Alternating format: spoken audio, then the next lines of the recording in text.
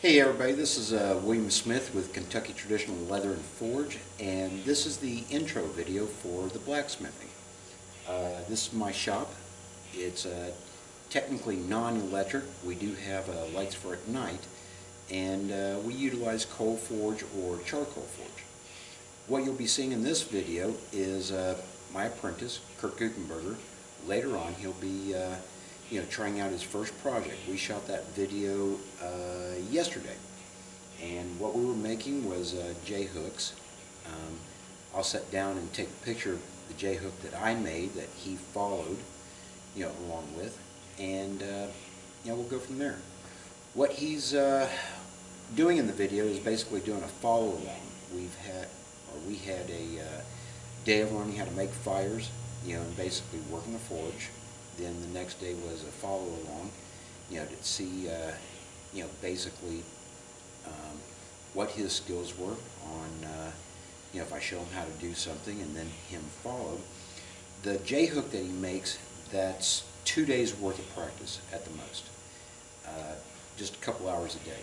So don't judge too critically on that. What we'll be showing in the video series on the blacksmithing is basically me teaching Kurt from beginning to finish of Alex Beeler's book, The Art of Blacksmithing. He's going to do his apprenticeship, following that book, and just as I've learned how to do it from Jim Rich, and just as a few of my other apprentices have done. It's a very good book.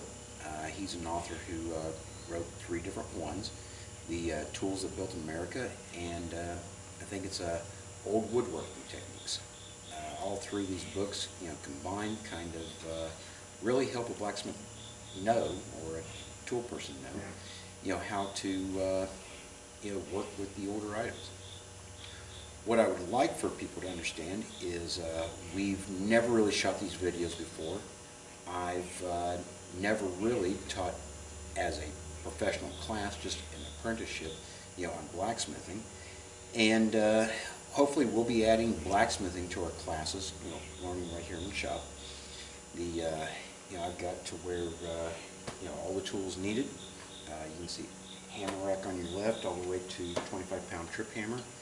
On the right, forge, my anvil, my post vise, and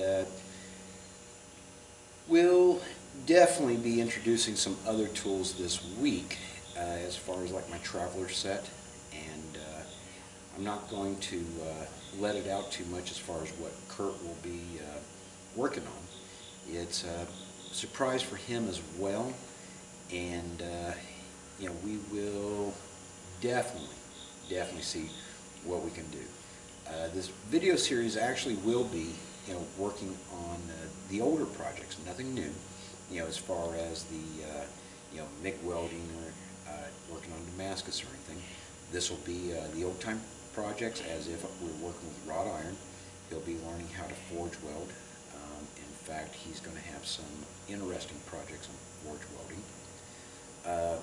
He learned how to basically turn a round rod into a square rod, learning how to draw, point an item, make some curves, basically do a 90-degree angle, and did pretty good.